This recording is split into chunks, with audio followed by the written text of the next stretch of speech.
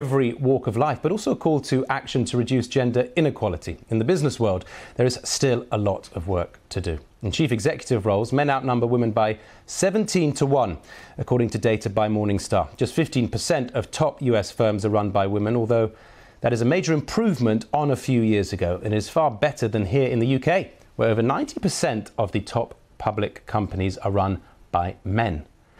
Well, Nicola Downing is one of the exceptions, CEO of office technology firm Ricoh Europe, which has annual revenues of more than €3 billion. Nicola, thank you for joining us this morning. Good morning. So is today about celebrating progress in the workplace or highlighting how much work there is still to be done?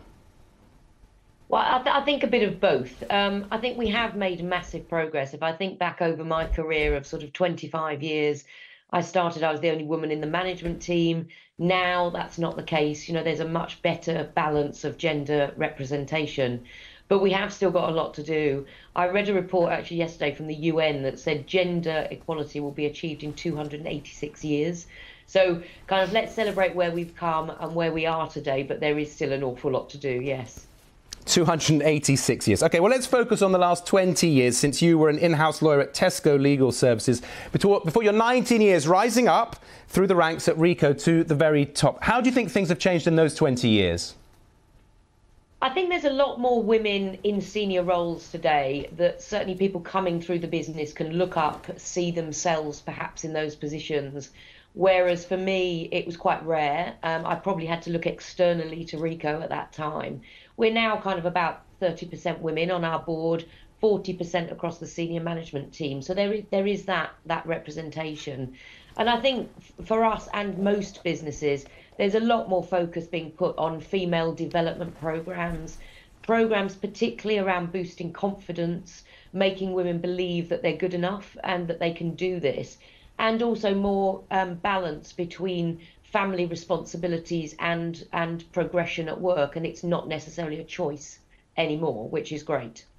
Why isn't it a choice? Childcare is the elephant in the room, is it? Is it because of hybrid working and fathers becoming more involved, or what? What is the thing that is changing and what needs to change more? Yeah, I think there's certainly an acceptability that men should play a greater part in the bringing up of their children.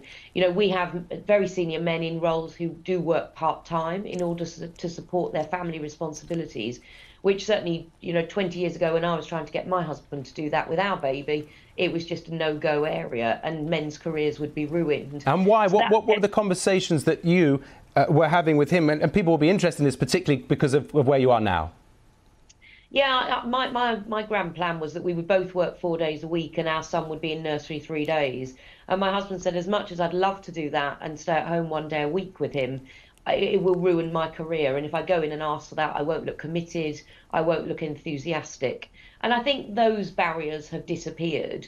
The one that's a massive issue in the UK, and particularly contrast to our other businesses and countries in Europe, is the cost of childcare is so extortionate here. You know, and I was talking to some German colleagues, they spend about 5% of their household income on childcare.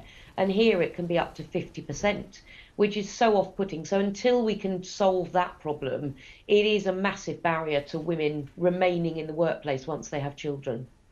And briefly, Nicola, you said about your company, we counted on our management website 11 men and 4 women, a bit less than the 40% that you're talking about in senior management, but it's around 30% across Europe in senior management roles. So it's parity with that. That's obviously less than 50%. What specifically are you finding that's working in your company that's changing that?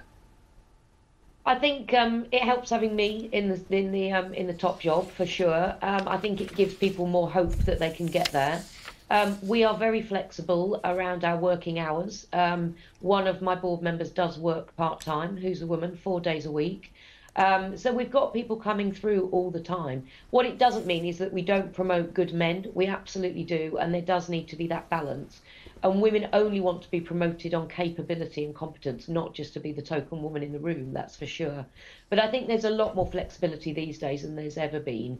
But, you know, the stats show, and we're 30% at board level, 40% across the management team, there is still some way to go. All right, Nicola, thank you so much for joining us so early in the morning. We're going to pick up on some of the themes I was discussing with Nicola there, because a report